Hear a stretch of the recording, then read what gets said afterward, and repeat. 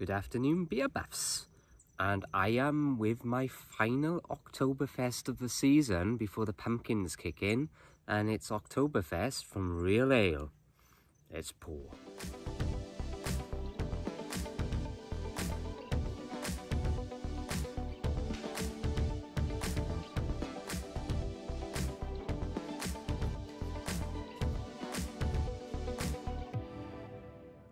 Okie dokie, piggity pokey. Let's open this bad boy. Weathers are changing. We got a cold front coming in. We should have some rain tomorrow, folks. And yeah, winter, well, autumn is finally here.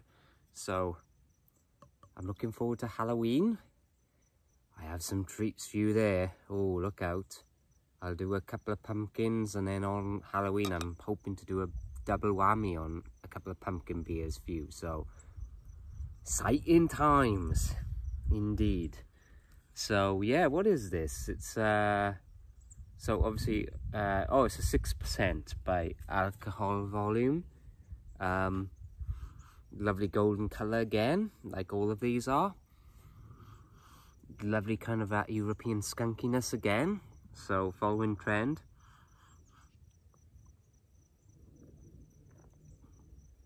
Kind of a bit more malty.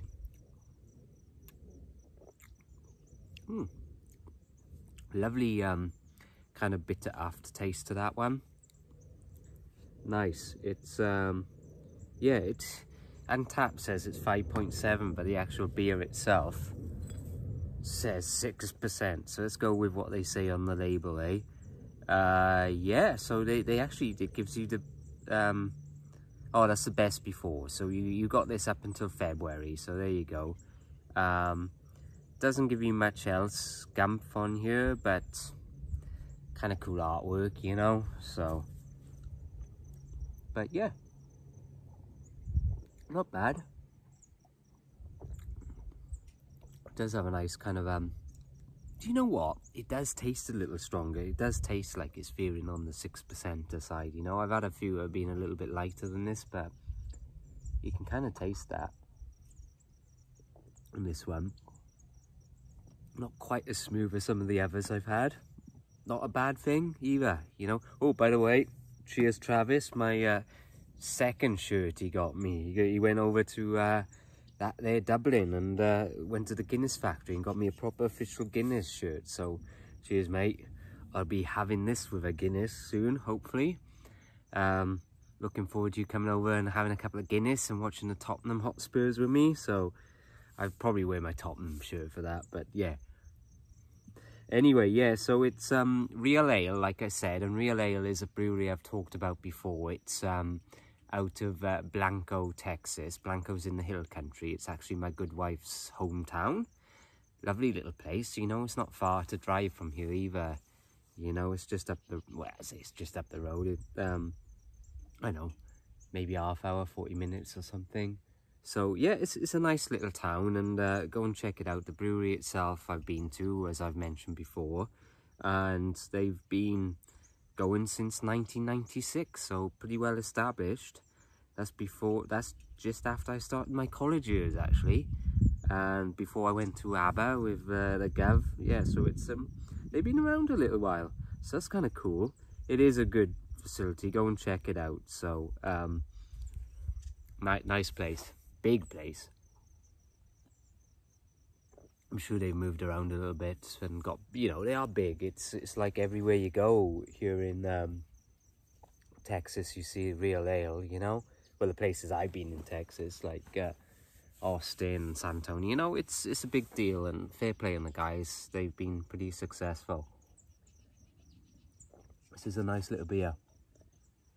Oh, I do. I'm looking forward to the pumpkins. You know, oh, Chuck here. But yeah, I've got a few lined up. I actually picked up a 6-pack of some today, so I pretty much have 4 or 5 lined up for you folks, so I'll try and knock those out this week. And I actually have a nice cider I'm gonna review. It I tried yesterday, just a little taster, but I'll chalk it up for you guys for sure. Yeah, this is going down well. And that won't last long. Anyway, a couple of beers that they do. Signature ones are, I've talked about a few of these before, is their Blonde Ale, which is the Fireman's number 4. They do have one where my wife grew up on a ranch, the Devil's Backbone in Blanco, and that's what it's called, Devil's Backbone. It's a Belgium triple, 8.1%, so that's strong. The IPA, their signature IPA is called Axis IPA, so that one's nice. I've listed quite a few, but I just wanted to mention the stout. It's called Commissar, and I don't think I've tried it. It's a 9.8%, so I'll see if I can find that at some point. Sounds very nice. And they also do a sour called Goes, and it's a 4.4, so it's kind of light sour, so check those out if you're in the area. Nice beers to try.